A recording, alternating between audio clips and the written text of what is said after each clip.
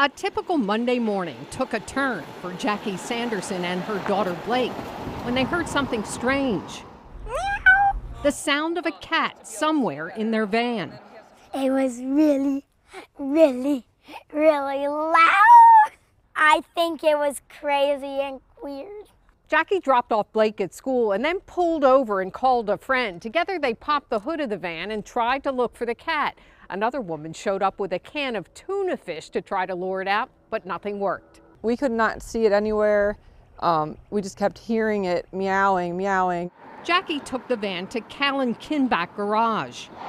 Kevin Howell and other mechanics went to work.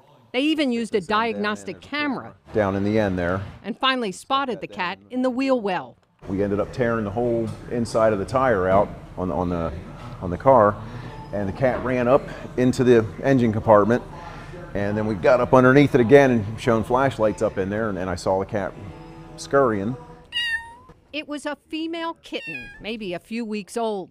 Kevin and his girlfriend have now adopted the young feline. They've named Gabby. She's a welcome addition to their family. Just precious. And our little guy needed a little friend.